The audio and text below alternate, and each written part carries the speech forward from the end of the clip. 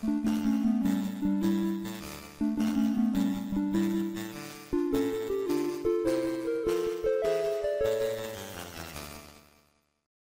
to the final week of Spooky Month.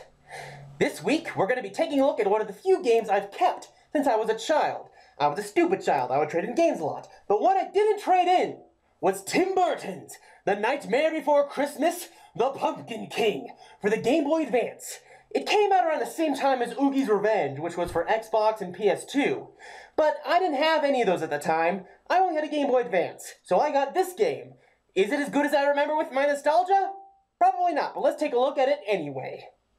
The game begins by saying that this is a prequel to the Nightmare Before Christmas movie. Jack plans to prove why he is the Pumpkin King this Halloween when Oogie is told by Lock, Shock, and Barrel about him. Oogie decides that he wants to meet Jack, and Boogie's boys, as they're called in the movie, accidentally kidnap Sally instead of Jack. Oogie then arbitrarily gives up trying to kidnap Jack and decides to just attack Halloween Town with his army of bugs. Wait, what? Yeah, in the movie, he was revealed to be a burlap sack filled with bugs, but he suddenly has a huge army of the things? Why does he use machinery to try to kill Jack at the end of the movie if he has this army of bugs whenever he wants? Also, why did Sally need to be kidnapped? Jack begins his quest to save Halloween Town and is only told about her when the mayor and the doctor tells him about her. I'm fine with damsel in distress stories, but this one just seems tacked on and unnecessary. Maybe they were trying to say how Oogie and Jack might have known Sally in the movie. But Oogie would have tried to kill her in the movie too because she tried to save Santa, and it's Jack's job to know everyone in Halloween Town, and we had a good feel of how their relationship grew in the movie. They could have used her character as something simple, like getting an upgrade to the Pumpkin King suit. As a fan of the movie, this element just seems unnecessary. The visual style, though, is really good, especially for the Game Boy Advance. This is pretty much what I would expect for the pixelated version of the Tim Burton art style. Like here, we see one of the main images in Halloween Town, the fountain pouring green water, which you'll never see again because the hub area is elsewhere on the map and this is just a dead end. And here we see Spiral Hill, something so iconic it's used on the cover of almost every release of the movie. Or we would if the camera would just pan down a little. In terms of audio, I love the sound effects, but the music has some problems. See, the music is taken directly from Danny Elfman's score, and while it's still good music, it wasn't designed for video games. It was designed for movies. See, movie music and video game music are very different things. In a movie, you usually listen to a song once, maybe twice if you include a reprise. Video game music, however, loops. As a result, you have to hear the same melodies over and over. Some composers, like Koji Kondo, spend time playing the loop over and over again to find out if they'd get tired of it. That's why the Super Mario Bros. Theme is so good. He did that for it. However, I don't think the designers had that in mind for this game. I would play the music for you to show you what I mean in the background, but like in the Back to the Multiverse episode, I won't do it so I can avoid copyright crap. I'm pretty sure if Fox would do that stuff at the drop of a hat, Disney would do the exact same. The controls for the game feel off. See, Jack doesn't turn around immediately when you want him to. He slides, then turns around. It's great for style, not so much when you're trying to maneuver around the game. The game itself is a Metroidvania style. You explore around the levels trying to help everyone in Halloween Town. However, the game is very linear in that regard, and I'm not talking in terms of story. I mean the level designs have very little exploration to them, which kind of goes against the Metroidvania ideology.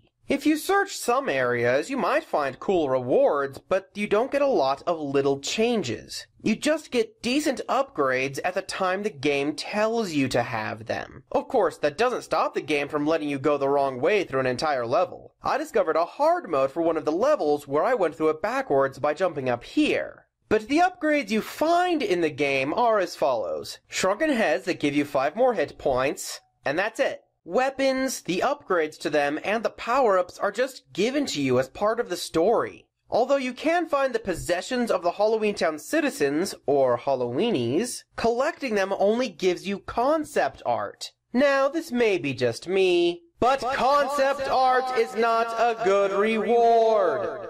How about unnecessary but cool weapons if you find them? Oh, would that have filled up the weapon select ring too much? Fine, how about we remove some of the shrunken heads you find, and instead, you can give the mayor or somebody else these items, and in return, you're given a shrunken head. Eventually, you'll get Zero to follow you around. His nose will glow when there's an item nearby, so if it glows and you can't get to it, you'd better remember because the map does not show you if a room has an uncollected item. There are also flying sections with Zero, each of which has a shrunken head and each of which involves you just avoiding obstacles. No attacking bugs that may have found their way into the chute, just dodging. As for the platforming itself, there is only one real significant problem. You can't see what's below you. And often there are damaging areas there that take off health if you touch them, or even enemies right below you that you can't see. If the camera was panned down, or if the camera would look down while you were ducking, that would be great. But it's like one designer positioned the screen thinking that Jack would only be moving up or horizontally without being told that the Metroidvania-style games include down as a possibility. Bosses and enemies are varied with different effects and such, but how is this snake a bug? Why are these cow snake skeletons so hard to beat? Did that bug just flash me? Oh yep, he flashed me. Bad touch, get him out of here, I don't want him. Also, why are there no scorpions? I've heard the argument that they're not Halloween-y, but since when are moths and grasshoppers and gnats considered Halloween-y? The scorpion would have been a really cool and obvious choice as a dangerous bug. Oh, and the last boss fight isn't that great. It takes way too long to beat. And it just uses Oogie's regular talking music instead of the good boss music. I know I said I wasn't going to show you, but let's take a look at these clips. Here's boss music for the other bosses.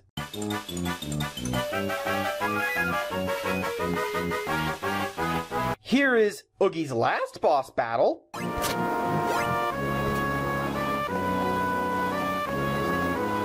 Here is his talking music.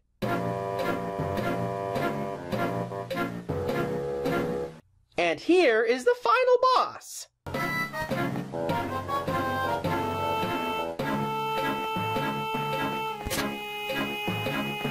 They just screwed up. The last thing of any note is the mini-games. You unlock 3 mini-games, but they're not that good. They're just Mario Party games with a Nightmare Before Christmas aesthetic. Crush skeletons, hit bats and rats with different mallets, and find the ball under the mixed cups. Wow. They were just filling up space on the cartridge at that point. Oh, for the love of crap, it's hot in this thing! Alright. The game, is it fun for Nightmare Before Christmas fans? Yes. But as a game critic, I can't say that it's that good. I have to give it a D+. Thing is, if you're looking for a good Metroidvania game, I would have to recommend something like, you know, Metroid or Castlevania, where the name came from. Yeah, you'd only really like this game if you're a fan of Nightmare Before Christmas. That's probably why you can get it so cheap. Alright, thus ends Spooky Month, and I'll see you all next week.